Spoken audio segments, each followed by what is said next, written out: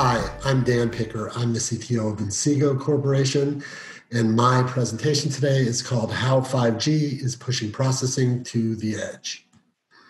So let's start with who is Inseego. Inseego is the former Novatel Wireless, inventor of the MiFi device or the hotspot. Today, we still make MiFi devices. We also make industrial gateways. We make enterprise gateways. We make device to cloud solutions, and we make fixed wireless access devices. We're a core member of the 5G ecosystem, and in fact, we were one of the first companies in the world to put out a 5G hotspot device. And that device was demonstrated doing more than 2 gigabits per second of throughput. So very high performance stuff.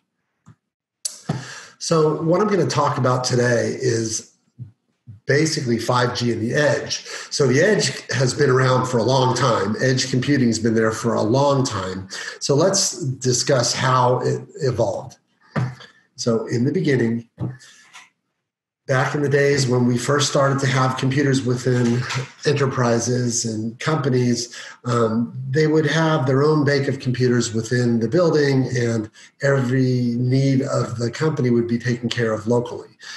When you had a campus or you had several branches and so forth, then those compute resources might be moved out to a data center. But that data center still was basically within the backbone of the company, was owned by them, run by them, and so forth.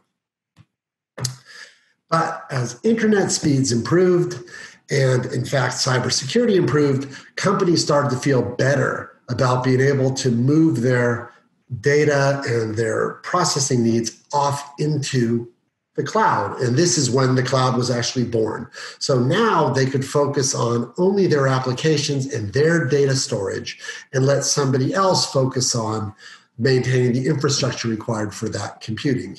And that worked great until this happened. The Internet of Things came.